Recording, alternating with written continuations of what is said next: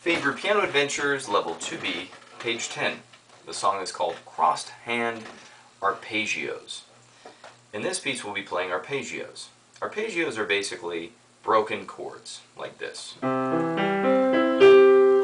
there are different ways of playing arpeggios. You could play with your left or your right, but we're going to be playing just simple arpeggios in which the left hand plays a broken chord, the right hand plays a broken chord, the left hand will cross over, play the C above, and play the broken chord on the way back. We'll rest a couple times and then hit the chord.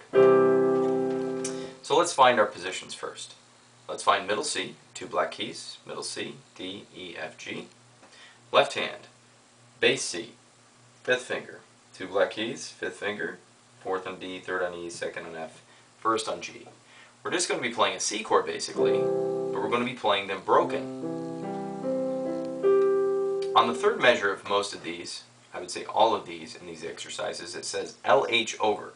We're going to be taking our left hand and crossing over our right and playing that note, which is also a C. Not in every exercise. It won't always be a C, but it is on the first one, which says C major. Let's watch as I play this.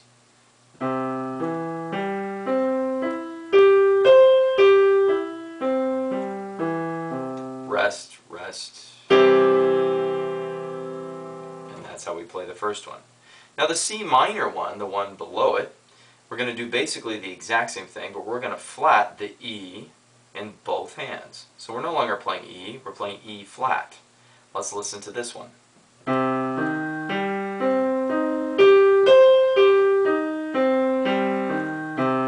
Rest, rest. You'll notice when I get ready to cross over, I finish here on the G and I don't leave my hand here.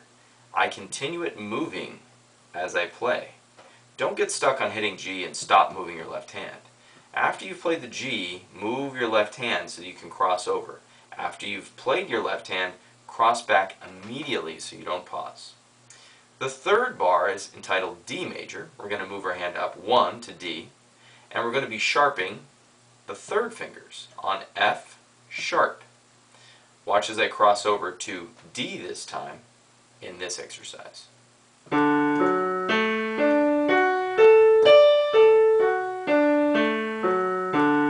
Rest, rest. The next bar is called D minor. We're going to not sharp the F's now. We're just going to move them down to regular F and do the same exercise. Watch as I do it.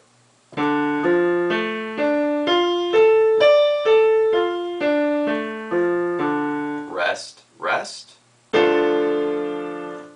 On page 11, we move to E major. So we're moving up one key again, and we're going to be sharping our middle fingers. Same exercise. Watch as I play. E, rest, rest. Now we're going to be playing E minor. We are no longer sharpening the G's. We're just going to play regular G. Same exercise. Watch as I play.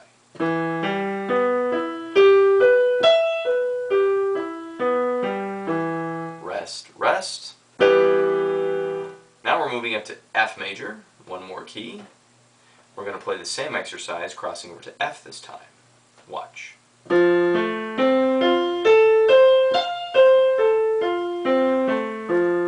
Rest, rest.